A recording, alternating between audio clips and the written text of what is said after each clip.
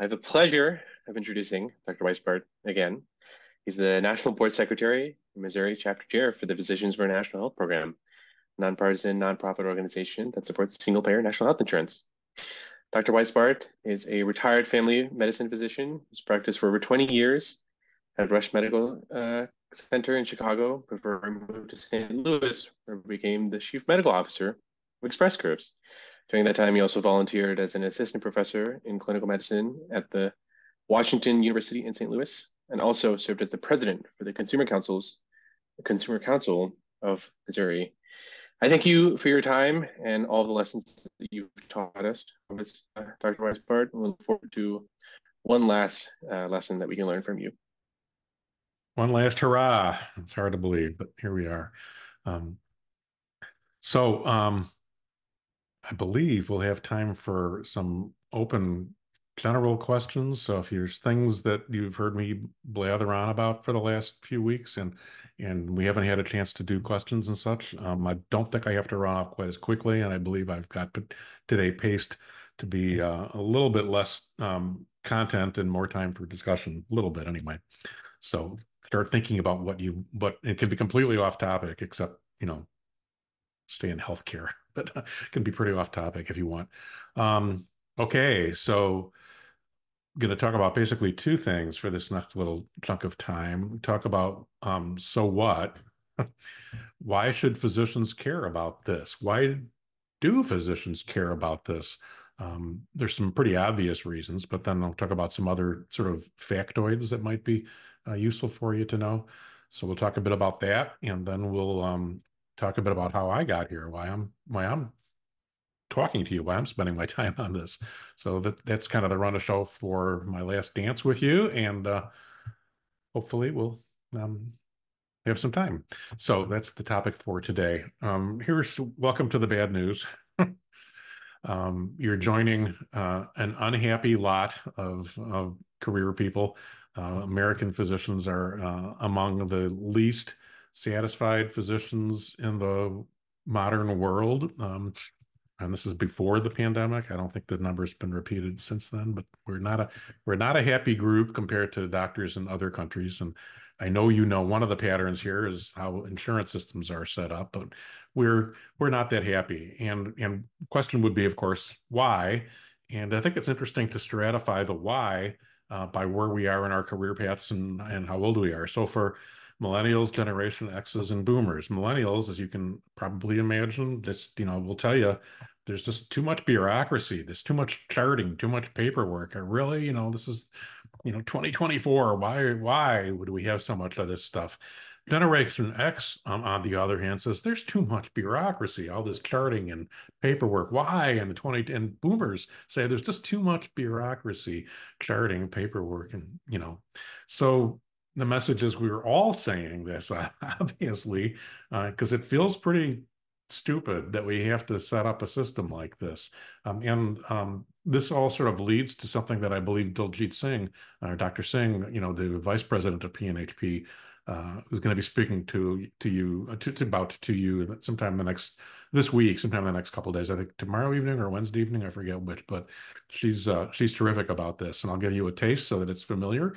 I'm not going to do very much, but she says that moral injury is the better term, or is a different term than burnout. Where there's a lot of talk about physicians being burnt out, and that they're retiring early and all this stuff. And a better term is this emerging thing. Burnout implies that it's your fault, that you don't know how to organize your time, or that you're somehow not meditating enough or something. Moral injury describes something very different and much more prevalent, frankly. Moral injury is the notion that we know what to do for our patients. We've worked hard to get to do what we love to do for our patients, but yet there are these systemic barriers over and over again blocking you from doing it. You do the hard work, right, of going to med school and going to residency, and then walking into a very small room with someone you've never met before, and establishing rapport, making them feel comfortable, and eliciting from them the gist of what's going on, and then coming up with thinking through the treatment options and negotiating it, and then and that's great. And then the patient leaves, hopefully happy, and they come back an hour later and saying, I can't afford that. Or the insurance company won't pay for it. Or 2 days later, you get a denial for it. And you think, oh, dagnabbit, let's try something that's not as good. And then you go into the next patient and you have the exact same thing happen. It happens over and over and over again. And these systemic barriers from the business side of care are just, they're killing us. They're literally killing our patients, and they're perhaps literally killing us. So this moral injury is a consequence of the structure in healthcare and why we're also aggravated. And of course, there's a way forward. This is the great book about this by Wendy Dean and Simon Talbot. You should know that they are not single payer advocates. They still believe the free market is a way to solve it. But it's a really good, I think they're wrong, but it's a really good description of what's going on and how the system creates this problem. And PNHP is embarking on a study to look further into that. And I believe Dr. Singh will probably unpack that more to you. So bureaucracy. You probably have heard of Epic. Epic is one of the electronic medical records. It's very common all over the country. And Epic is different in every hospital and in every clinic and in every country, frankly, because it's just software. So they can modify it to fit whatever that country or clinic wants. So these researchers went around and extracted from Epic, which you can do in an EMR and you can't do in paper. They extracted from Epic the average number of characters per progress note in an ambulatory patient. The average number of characters. Fascinating. And it turns out that around the country, around the world, the average number is about 1,000. A typical progress note in Canada, UK, Australia, and such is about 1,000 characters long. In the United States, it's quite different. With no overlap, interestingly, in this study, the average progress note in the United States is about 4,000 characters, literally 4 times as long. So when you're in clinic and you're entering your progress note into Epic or any EMR, frankly, and you feel like 3/4 of what you're doing is not adding any clinical value, that's because 3/4 of what you're doing, 3/4 of what you're doing is not adding any clinical value by coincidence.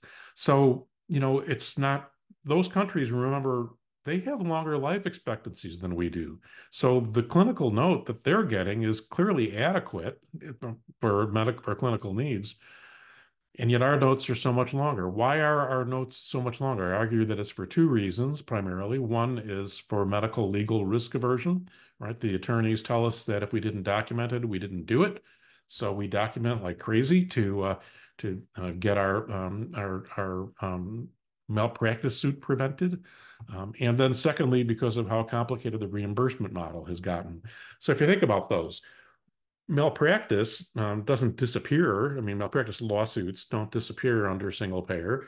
But why does somebody sue? They sue you because they had a bad outcome, your fault or not your fault. They had a bad outcome. Now maybe they can't work. Maybe they lose their job. They lose their health insurance. So they sue. The biggest reason to sue is to have somebody pay for the future cost of healthcare. And the biggest piece of a judgment against us, when there is one, is to pay for the future cost of healthcare. So the reasons to sue plummet under single payer, and the size of the judgment against us plummets under single payer. So malpractice becomes an more ordinary issue for medical practice rather than the dominant issue that it often is in people's minds today. So that removes one of the biggest reasons for why we chart like craziness. And then the other reason, of course, the reimbursement model. Well, we can set up a far more sensible reimbursement model than the complicated risk avoidance things that are going on in reimbursement models today, profit-centric things. So would that mean under single payer, you would immediately be able to stop doing 3/4 of your charting? No, of course not.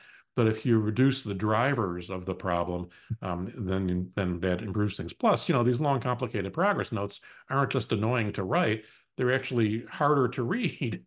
It's harder to really understand what you yourself thought last month when you saw somebody, let alone to understand what one of your colleagues did. So, it's a good metric of how we waste our time. And perhaps because of those two metrics that I just said, driving malpractice, malpractice rates in the United States are phenomenally worse than they are in Canada. So this is just the rates for Missouri. Uh, every state, the average filed rate for malpractice is quite different. Some states, it's actually pretty Wisconsin is actually pretty comparable to the Canadian malpractice premiums, but in most states, it's like Missouri or even worse. So um, so you just look at those premiums; they're powerful. What about income under changing the topic a bit now? What about income under single payer? So here's current data about income in Canada versus in the U.S. And this is converted to U.S. dollars, and I used a 0.73 conversion factor because that's the loonie is worth about 0.73 conversion factor. So some specialties, it's not. I'm not sure that all these specialties are completely correct, but they are from public data sources that I've listed there. Um, and of course, taxes are quite different in those in Canada than they are here. Taxes pay for your health care. Taxes pay for a lot of your other expenses. There's much more benefit from that. Hard to draw the exact equivalence to say what that means exactly, but understand that in Canada, at least, physicians are paid pretty well. A piece that we don't understand because we tend to think of it as our problem in our practices, but it's really not that exactly. Accounts receivable. This is again unique to the United States. Accounts receivable, maybe half of our this is stuff that you build an insurance company for. It's not charity that you wrote off. It's stuff you build an insurance company for that you're waiting to get paid for, and it tends to be waiting a long time. So think about that. A quarter of the work that you do, you're going to wait more than 3 months to get paid for. That's not a coincidence. That's not an accident. That's a business plan by the insurance industry. That's not your office manager's failure. That's the insurance company's strategy. And I'm here to tell you, when I was working at Express Scripts, we had a tremendous amount of infrastructure investment, information system investment, trying to figure out exactly how long we could delay paying a pharmacy for the prescription that they dispensed, because if we delayed it too long, then we would have to pay a penalty. So we had systems to maximize how much is the stock market returning on the investment that we're not paying back to the pharmacy. We're sitting on the money. How much can we make off of that? How big is the penalty? When does the penalty exceed the amount that we can get on the stock market on the money that we're hoarding? There's a whole system for that I know we had when I was working there. And I promise you, the insurance companies writ large have that all the time too. So it's not, these delays aren't your office manager's fault. They are a business plan. Understand traditional Medicare doesn't have this problem at all. Traditional Medicare averages about 14 days. You submit the claim, and now Medicare Advantage has the delays, but traditional Medicare typically pays all of their claims within about 2 weeks because they're not trying to get the return on capital that they're hoarding from us. Another reason. Um, I mean, the most common pushback you hear from folks from physicians when we're thinking about do we want to support single payer or not is the fear that they're going to be paid less under single payer. And so here's three analyses ranging from relatively progressive to remarkably conservative analyses looking at this. And all three of these analyses have concluded that yes, we can afford to do single payer in the country. We will actually spend less on healthcare, and none of them included figuring in paying physicians less. So all three, Mercatus Center did a study that was funded by the Koch brothers, and I view that as a group that has a relatively conservative orientation compared to the Urban Institute that has a relatively progressive orientation. And they all started with the same number in their studies. They all said that the current system was paying total payments to physicians of $668 billion because these were fact-based analyses. And the Mercatus study said that under Medicare for All, we would increase the amount of money we paid physicians by $13 billion, $23 billion, $13 billion. You do the math, $13 billion. We would increase the amount we pay physicians and yet be able to afford it. The country would spend less on healthcare. The Rand Institute, very comparable. Urban Institute, even more striking. So the point is, nobody out there, when you hear physicians that you're trying to discuss this with say, we're gonna have to take a big loss in what we're being paid. You can't, if you pay us Medicare rates, we're gonna go bankrupt. Well, nobody is suggesting we pay doctors Medicare rates. That's not the proposal. Um, yeah, let me pause. I'd like to hear you. Yeah, Steve. Yeah, thank you. Um, I guess regarding these economic models, do you know by Yes. any chance if the Medicare for All column, that increase applies to residents as well in their salaries? Don't remember that being included, but let's talk about residents. Let's talk about medical students. We talked about medical students, didn't we? That there's a business case for paying for medical school. I think I talked about that with you last week. I haven't seen anybody address what it means for GME programs. So I don't know. I don't know the answer to your question. I don't know if that's in there or not. Why do you ask that? I don't know. I was just watching a video like a week or so ago just about like resident salaries. So just residents have been on my mind for whatever reason. Hmm. I don't. That's a good, interesting question. I don't know the answer to that, but the community it probably does, but I don't know that because it's funneled through hospitals. So I can't tell you that. I can't tell you the answer to that. But at any rate, when you hear folks saying that they're worried that they can't live on Medicare rates, first of all, understand nobody has proposed a fee schedule. There isn't the bills in the House and the bill in the Senate don't actually have a fee schedule built into them. So if there isn't a fee schedule built in that doesn't say use current Medicare rates, if that's not in the bills, nobody's saying what you're going to get paid. How do you know it's not enough? That's sort of a ridiculous argument when nobody's saying what you're going to be paid. Oh, but it's not enough. You don't know that. Other countries do what we're proposing doing, and physicians are paid reasonably well. Um, and uh, and so even so, if you're just paid at parity to how you're paid today, the physician your office expenses would plummet because you wouldn't have to manage your interface with the insurance industry. So I'm not terribly worried about this. But the news is interesting because the headline on the Urban Institute study, the headline from them argued that physician income would be squeezed. Isn't that interesting? Their headline that they published said physician incomes would be squeezed, even though their model said the opposite. So always read past the headline, I guess, is the message. Um, that we did this report. Another reason why physicians want single payer, we did this report a few months ago that I think you've probably seen, and the report goes through all of these areas of harm for patients and physicians, and understand that the study was focused on Medicare Advantage, but it's just the MacGuffin. It's all over the place. The same problems here are in the insurance industry at large. And so let's look at just one. I want to look at two of these factors. Let's start with this one. Look at prior authorizations. In the report, we document that physician practices average 14 hours a week to process 45 PA requests. The mean time for PA request, according to the Medical Group Management Association, is more than half an hour. If you do the arithmetic, and Kaiser says that there are 35 million prior authorizations in the year 2021. If you do the arithmetic, that adds up to more than 20 million hours a year on prior authorizations, 20 million hours a year, physician and staff, not just all physician time. That's 2,300 hours a years of work. And you could translate that perhaps into tens of millions of more visits. So we're squandering clinical resources on this, and that's painful. And another reason why physicians are interested in this is we all are kind of sick of being employed. They were employed. So when I started giving my single payer talks 12 years ago or something like that, I would ask students who's planning on going into private practice versus who's planning on going into groups. And frankly, 12 years ago, the rooms were usually split. 12 years ago, if I asked med students, I would say it was about half that still wanted to go into private practice. I don't think anybody, or very, very, very, no, there are some, but very, very few med students who tell me that they plan to go into independent private practices anymore.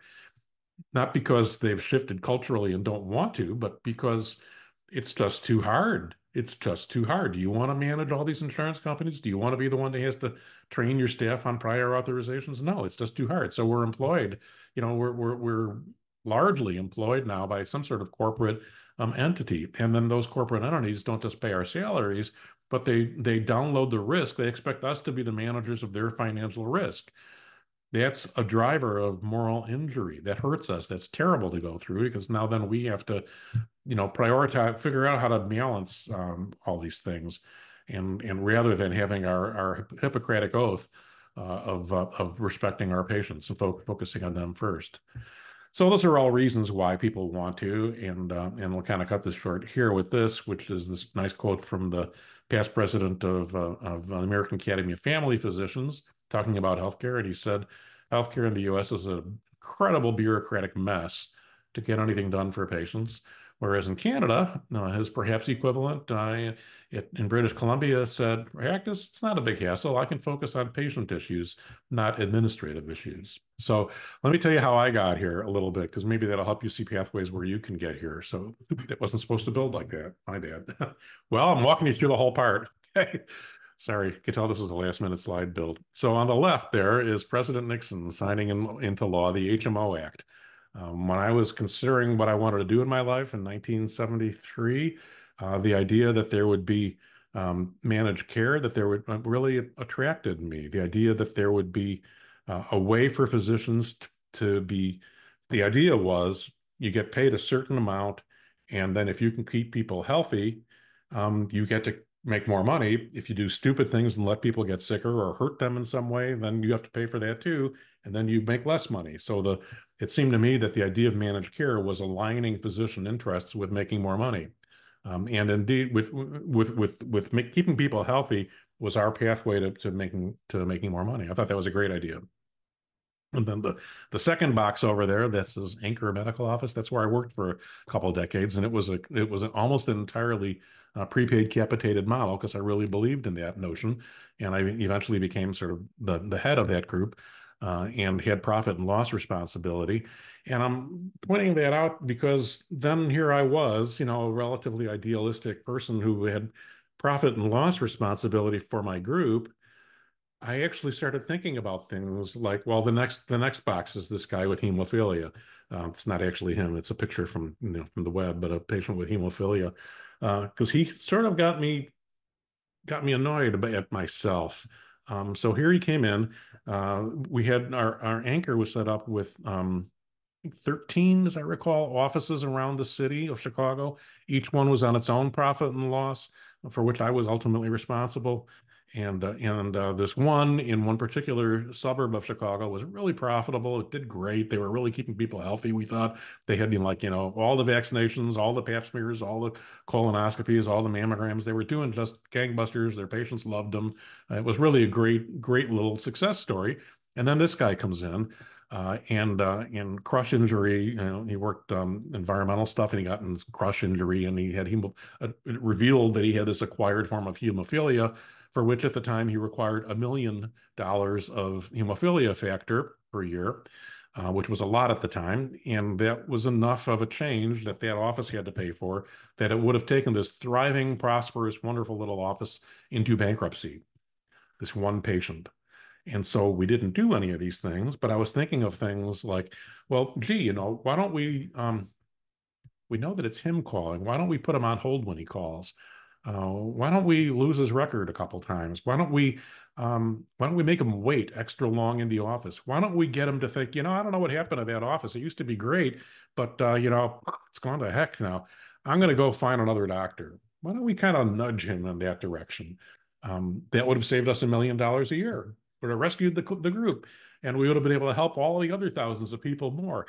We didn't do any of those things, but the fact that now, decades later, I'm still aghast and atoning for the fact that I even thought of that shows you how corrupt this model of capitating and putting physicians at risk are, how corrupt the model of corporatization can be on physician mindsets. I like to think I'm relatively resistant to that, and yet here I was dealing with the potential bankruptcy of that office. We came up with another solution for them, but dealing with their potential bankruptcy, I thought of a bunch of strategies to make him not like us and get him to go to some other doctor. What a terrible thing. So I still hadn't given up on the model, though. I still hadn't given up on that. And I went to work, as you know, at Express Scripts. a pharmacy benefit manager. And I thought, well, that's great. We sell drugs, we make more money the more drugs people take, so, we can do things that improve adherence to medications. So let's do things that would improve adherence. And then we can make more money, and we can, if it's an important, useful drug, like at the time I thought statins were, we can save lives. It's, again, a win-win culturally. Great. So that was one of the first things I tried to do when I went to Express Scripts. I proposed to the rest of our executive staff that we create and wage a campaign to increase medication adherence with statins. I thought, well, that's great. If we can increase adherence to statins from the 60% that people were usually at to 80%, then we've sold a third more statins and we make all that extra profit. And, increasing statins will improve life expectancy, I thought. And I'm much more nuanced view of it now, but I thought, great. So why didn't we do that? Because the pushback I got, remember, PBMs use or have as clients insurance companies and employers, right? So they asked me, the executive staff asked me, well, how long do you have to be on a statin for it to actually prevent a heart attack? Probably 10 years, 15 years, I don't know, before, the population actually shifts. It takes years. They said, well, that's kind of a non-starter because most insurance companies know that they have 20 to 25% annual turnover in their membership. An employer drops them, an employer picks up 3 more insurance companies, employer competes like that. Patient or employees move from one employer to another. Most insurance companies know that they have 20 to 25% annual turnover in membership, even when their membership is flat. They have 20 to 25%. That means that 2 years from now, more than half of their members in the insurance company are going to belong to some other insurance company. So if the insurance company does a campaign to increase adherence to statins, that's going to take 15 years to pay off in terms of preventing that heart attack that's so expensive, well, they will have invested in the campaign, they will have done the education and trained people to be adherent, and then the patients will leave and go to another insurance company to reap the benefits of that. So how are we supposed to compel an insurance company to invest in this program we have to charge for, because there would be some expense to doing this? So we never started the program. We never did an adherence program in statins because the ROI to our clients was inadequate. That really kind of pushed me over the edge of thinking this whole fragmented system is just unacceptable. So anyway, what I try to do with you all is to give you a foundation for what you're thinking of. And this isn't just me. I mean, the reason that I'm so into this program that Betty and Marvin and everyone else is run for you is I want you to have this foundation of a comprehensive landscape, how to think about issues in healthcare. And I promise you 10 years from now, whatever the crisis is in healthcare, it'll be different from the ones that we think are the crisis today. And hopefully in this course, you've gotten the foundation so you know how to think about and analyze those things when they come up, and certainly apply them to the issues today, but for the future. I also want you, when you go back to your school, you'll probably immediately notice that you know stuff that your classmates don't know. So that's kind of fun. I mean, it's kind of fun. You'll have this little niche of expertise that, as you say some things, hopefully your classmates will go, where'd you learn that? How do you know that? And you can answer the questions like the income piece, what it'll do for salary. You'll have some beginnings of answers to these things, and that'll make you more confident to talk about this stuff. And it's confidence is really important because you already know, I think, that the majority of physicians kind of agree with us on this, but yet none of us talk about it for a whole wealth of reasons. But building your confidence helps kind of break the ice on that, and hopefully establish your brand. It's really important at this point in your career to establish that you think of yourself as somebody who speaks about politics and speaks about policy. It's important to establish that you are somebody comfortable thinking about thoughtfully thinking about policy. It's important for that to become part of who you are, to get used to going out of the exam room, to realize that advocating for your patients in the exam room is great.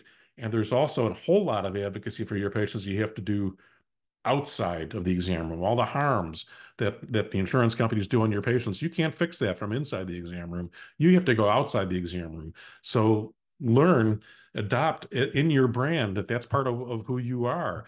And so I hope that when you go home from this 5-week thing, you'll start organizing your classmates so that you'll become leaders in PNHP. We've got several now who graduated through this whole sort of program and are now on the board and leaders and have really helped the organization become more effective and more thoughtful. So I'm hoping that this sort of gradually launches you into that direction and then likewise become leaders outside of PNHP. One of our board members just decided to not run again because he's going to be the head of the Academy of Family Physicians in the state that he lives in, the state Academy of Family Physicians where he is. So, but now we have a really vibrant single payer person running that state or leading that state's program. So really important for you to think about what you could do within PNHP and outside of PNHP, and then how PNHP can kind of help you throughout your career. I think I can't say for sure 100%, but I suspect 100% of the people who spoke to you over the last few weeks, we're still here, right? We're still here. I certainly am available to you. You want to send me an email with some question 2 years from now, you can do that. You want to have me on Zoom to speak to your class about any of the things you heard me speak about. I'm eager to do that. If we plan it far enough advance, I can travel to your area and do that. So, we're available to help you with that. Or, you want to write an editorial or an op-ed or something, and you want somebody to edit it to sort of help you nudge, and I can quietly help kind of ghostwrite and stay in the background for you and give you feedback. Oh, you forgot this point. We're here for you. You've got these new relationships. A friend of mine has got like the most amazing congressional contacts. She like can get herself into any place she wants. And I just was always wondering, does she do that? Does she like donate to all these campaigns? I mean, how does she have these? No, she doesn't. She has those connections because she, as it happens, went to Harvard Law School. And so she met all these people that were at Harvard Law School, both professors, faculty, family members of other congressional members. So she met all them and she built these relationships. And that was, a couple decades ago, or at least. I don't know how old she is, but so she has these doors and bridges, and understand one of the covert message goals or accomplishments of this class is that you have these bridges. So think of us as a place you can go to for life.